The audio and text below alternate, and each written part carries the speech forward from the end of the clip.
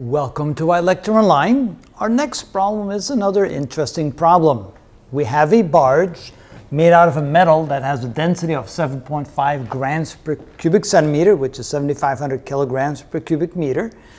Total mass 15,000 kilograms, which is being loaded with ore, and the density of the ore is 3 grams per cubic centimeter.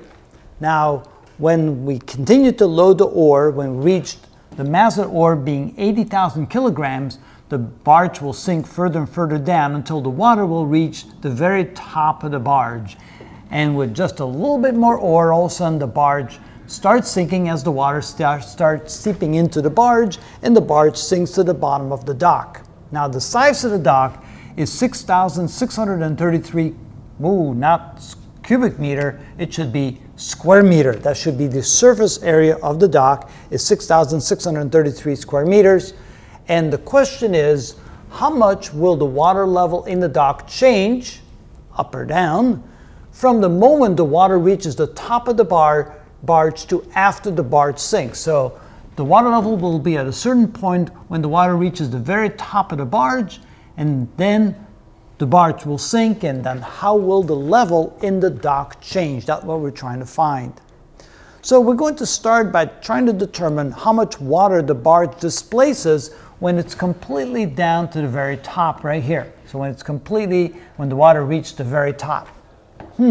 How do we know what that is? Well, we'll see in just a moment. We know that the buoyancy force will be equal to the weight of the displaced liquid, which is equal to the mg of the liquid, which is equal to the rho vg of the displaced liquid, which of course in this case is water. So it's the volume of the barge, as it's, it doesn't matter if it's loaded with ore or not, it's simply the volume of the barge. As it pushes down into the water is then displaced. It will be the same as the displaced water, the density of the water times g. And of course, the buoyancy force at that moment will be equal to the weight of the ore plus the weight of the barge. Which means that the volume of the displaced liquid can be found by solving this part of the equation. So what we're going to do now is realize that the volume is equal to the weight of the ore plus the weight of the barge divided by the density of the water and the acceleration due to gravity. So I've divided both sides by density and g. Then right away we can see that the g's cancel out, and this will give us an equation for the volume. So the mass of the ore is 80,000 plus the mass of the barge, which is 15,000. That's 95,000 together. And when divide that by 1,000 kilograms per cubic meter, because that's the density of water, which leaves us with 95 cubic meters.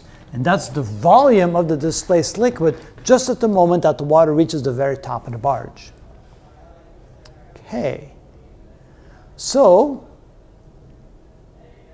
how much does the water then get displaced inside the dock? And we're going to ignore, what we should write of course is ignore the surface area, ignore the size of the barge. Ignore size of barge, which is going to be relatively small compared to the size of the dock. So from having no barge in there to putting a barge in there with the water to the very top, how much does the water level rise? Let's start with that one, even though they're not asking for that. That should be kind of interesting. So we can say that volume equals area times height. So from here we can say that height is equal to volume divided by the area.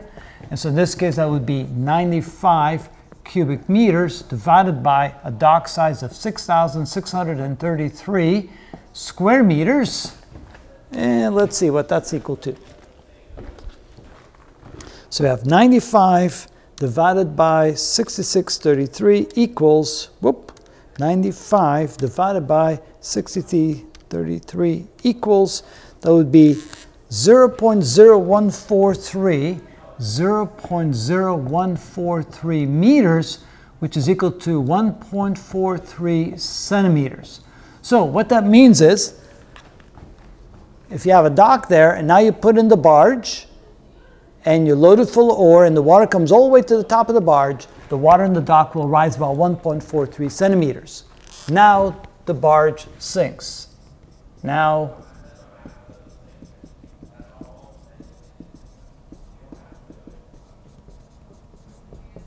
so when the barge is at the bottom of the dock, then the only water displaces is the amount that the barge itself displaces and the amount that the ore displaces. So what we need to do now is find the volume of the barge and the volume of the ore. Now we're not talking about the volume of the open space of the barge, just the metal that the barge has.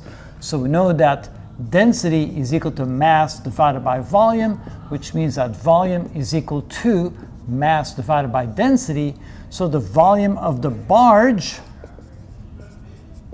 is equal to the mass, which is 15,000 kilograms, divided by the density, which is 7,500 kilograms per cubic meter. So that would be kilograms divided by kilograms per cubic meter. So the volume here looks like 2 meters cubed. So that's the total volume of the metal in the barge. And then the volume of the ore is equal to the total mass, which is 80,000 kilograms, divided by 3,000 kilograms per cubic meter. So 80,000 divided by 3,000, which is 26.7 meters cubed. All right, so the total volume would be 28.7 meters cubed. So what would be the displacement of the water now? H is equal to volume divided by area, which is 26.7, oh, not 26, but 28.7 meters cubed divided by 6633 square meters. So plus 2 equals, minus 2 equals, times 10 equals, plus 2 equals, and divide that by 6633, 66 equals, that would be 0.0043 meters, which is 0.43 centimeters. All right, so this is the amount that the water sinks after you put the barge in and the water reaches the very top.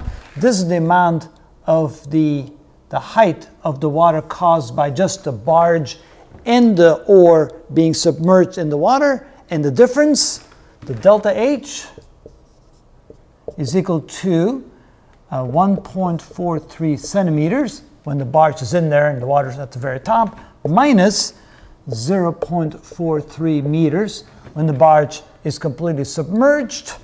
And so actually, we probably want to change the order of that, because it turns out that the water level sinks, drops.